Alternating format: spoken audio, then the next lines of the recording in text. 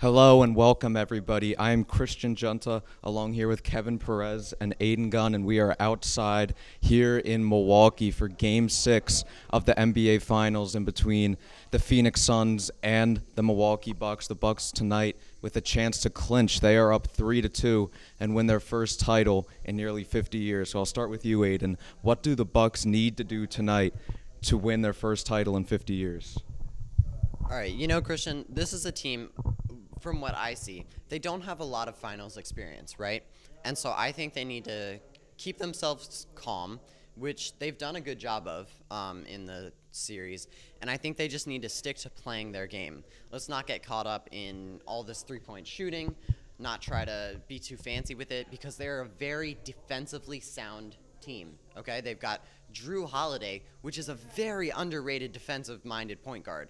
Love him. And so I think if they can play through their defensive assets, not to mention Giannis, I mean, he goes without saying. And I think if they can play sound defensively and shut down the offensive weapons of the Suns, I think they come away with the W here.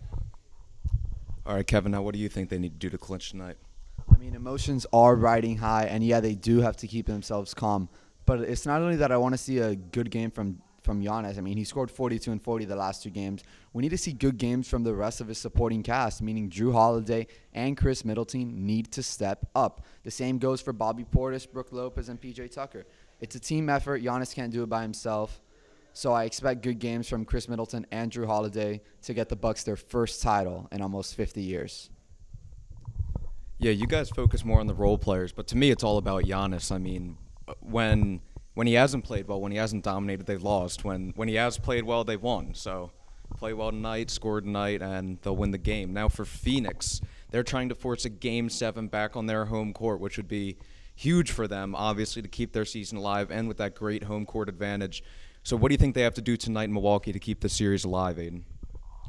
Okay, I see this as a very mental game, right? Especially for the Phoenix Suns. They won those first two, and now they have lost 3 straight. And so my message is actually somewhat similar to the Milwaukee Bucks. I think they need to play their game and not get caught up in the mental aspect of this finals championship, because emotions are riding so high, and I see a little bit of desperation, and so I don't want to see hero basketball. I want to see them playing team ball. And so I think their big players need to step up. Right, I want to see Chris Paul, DeAndre Ayton, and Devin Booker play really well, but I just want to see them kind of stay cool throughout this game, Yeah, I agree. What do you think now, Kevin? Phoenix needs to trust their system. It's worked all year long. It got them to the finals. They beat the Lakers. They beat the Nuggets. Now they won the first two versus the Bucks, lost 3 straight. But one main factor for why they've been losing these last couple games is Chris Paul. Chris Paul has been struggling, and with him struggling, DeAndre Ayton has also struggled. We haven't seen the same Ayton we saw in the first 2 games. So Chris Paul needs to take it slow, get his game going. He knows he's here for a reason. He knows the team is there for a reason. Once he gets going, Ayton gets going, and it'll be a good game.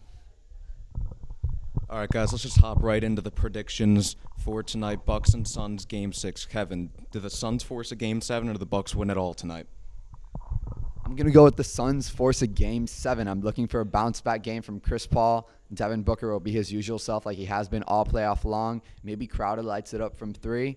And Ayton really needs to get it going. They need to attack Brook Lopez in the paint when he switches. He's giving them too much space on the 3. Just hit them. Now over to you, Aiden. I'd just like to apologize for our viewers for my partner's childish optimism.